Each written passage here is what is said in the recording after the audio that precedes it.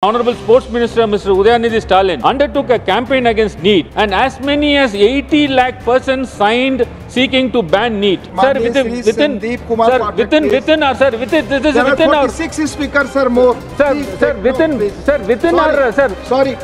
Mr. Sandeep Kumar Patil. Such Neet-based selection also imposes immense psychological stress on the MBBS aspirants and financial burden on their families. To do away from the Neet menace, the Tamil Nadu Admission to Undergraduate Medical Degree Courses Bill 2021 was passed by the Tamil Nadu Assembly Legislative on 30/9/2021 at the behest of our Honorable Chief Minister Mr. M.K. Stalin, and it was forwarded by the Honorable Governor of Tamil Nadu to the Union Ministry of Home Affairs and is pending for assent, sir, for nearly 3 years. Sir, this has caused immense anxiety and stress in the minds of our students and parents. Recently, the nation has witnessed large-scale confusion, starting with question paper leak and irregular handling of awarding grades for wrong key answers and compensatory marks. Almost 23.33 lakhs candidates are today affected by the 2024 UG Neet exam. The Honorable Prime Minister immediate attention in this regard, either to approve the bill passed by the state government in this matter or to bring out such amendments to the National Medical Commission Act so that the Neet and next exam system is given up at the national level. Honorable Sri P. Wilson, 8 minutes, sir. So this mic is not working. The mic is not working. Oh, mic is on already. Mr. Wilson, mic is on. Thank you, Deputy Chairman, sir. Sir, I will be requiring few minutes, which we can adjust it from our. Is mentioned here, please. We can adjust it from our. Please. Yes. Sir, I thank the Honorable President for delivering presidential address prepared by the NDA government. Sir, I take this opportunity to argue for the rights of my nation and for my state. Sir, firstly, I would like to start with Neet. Sir, considering the fact that the Neet-based selection process is against the students from poor and underprivileged backgrounds, Tamil Nadu has always opted for the MBBS selection process through +2 marks, that is 12th standard board exams marks, rather than through a separate selection entrance examinations. Such Neet-based selection also imposes immense psychological stress on the MBBS aspirants and financial burden on their families. To do away from the Neet menace, the Tamil Nadu Admission to Undergraduate Medical Degree Courses Bill 2021 was passed by the Tamil Nadu Assembly Legislative on 30/9/2021 at the behest of our Honorable Chief Minister Mr. M.K. Stalin, and it was forwarded by the Honorable Governor of Tamil Nadu to the Union Ministry of Home Affairs and is pending for assent, sir, for nearly 3 years. Sir, this has caused immense anxiety and stress in the minds of our students and parents. Recently, the nation has witnessed large-scale confusions, starting with question paper leaks and irregular handling of awarding grades for wrong key answers and compensatory marks. Almost 23.33 lakhs candidates are today affected by the 2024 UG Neet exam. This has also led to filing of many cases in the Honorable Supreme Court of India and ordering of CBI inquiry by the Union government. Sir, the Tamil Nadu Legislative Assembly has recently moved a resolution seeking exemption for Tamil Nadu from Neet examination or to scrap completely the Neet for admissions to medical courses. Sir, therefore, we seek the Honorable Prime Minister immediate attention in this regard, either to approve the bill passed by the state government in this matter or to bring out such amendments to the National Medical Commission Act so that the Neet and next exam system is given up at the national level.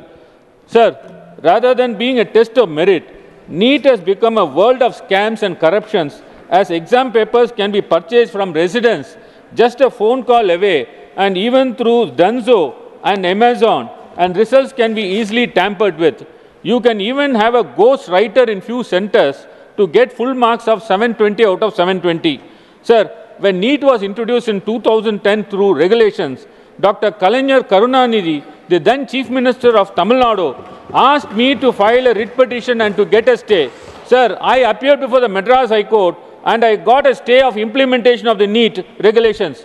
Always Tamil Nadu raises its voice first whenever it sees injustice or iniquity.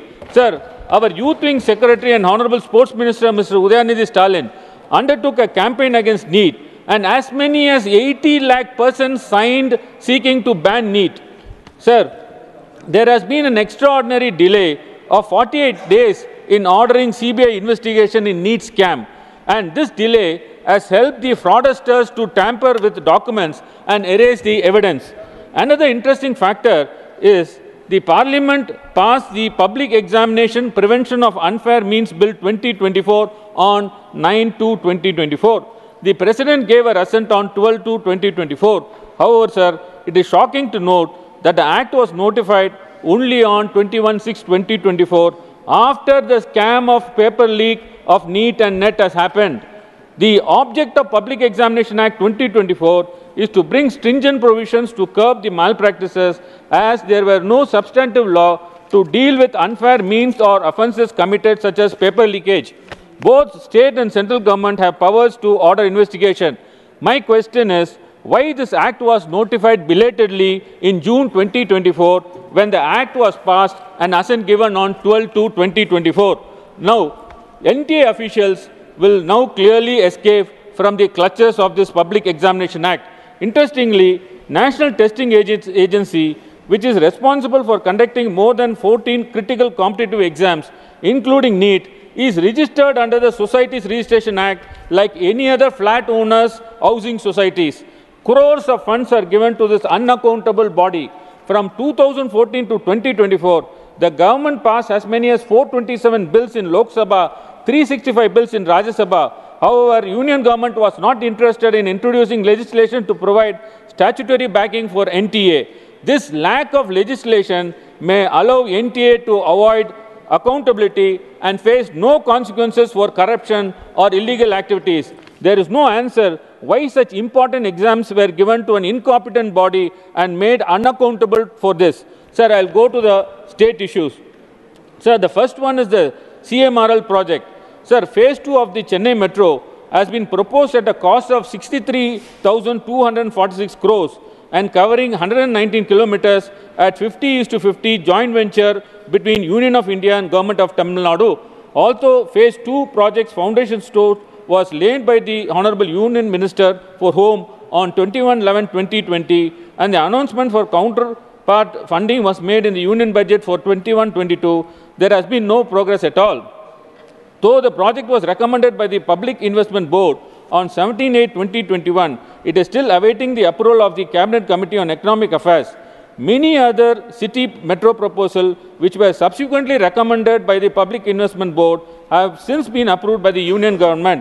Considering the pressing needs of the Chennai metropolitan area, the Government of Tamil Nadu has commenced the works for phase 2 in anticipation of the approval by the Union government, and expenditure is being currently met from the state funds.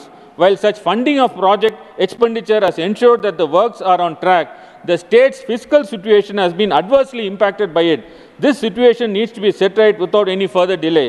We urge the Honorable Prime Minister to give cabinet clearance and allocate 50% of the cost, that is 31,623 crores.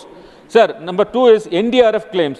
Tamil Nadu faced 2 unprecedented national disasters in the month of December 2023. Cyclonic storm Mishing brought extremely heavy rainfall, and also the southern districts of Tamil Nadu like Thoothukudi, Tirunelveli, Tenkasi and Kanyakumari district received unprecedented extremely heavy rainfall in December 2023. As a result, the infrastructure, both public and private, and livelihoods of the people has been devastated.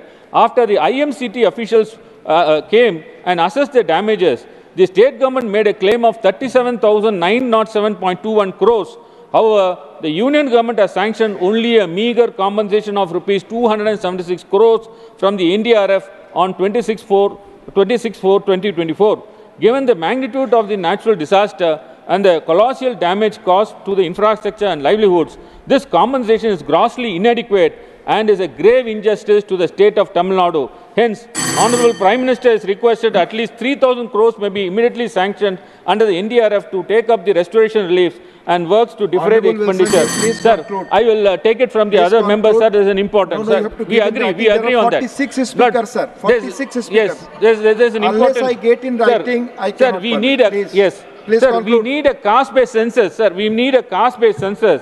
Sir, there is no contemporary data available, sir, after 1931. So we need a caste-based census, sir. Sir, Thank several new railway projects in Tamil Nadu requires a sanction on high priority.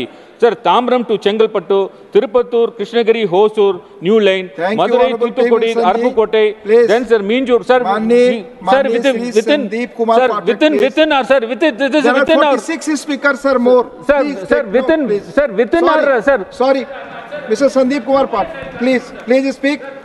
आपकी बात नहीं होगी, धन्यवाद। It's a time constant. I cannot give you time. Please. आपकी बात record पे जा रही है. Please speak. Please speak. Not going on record.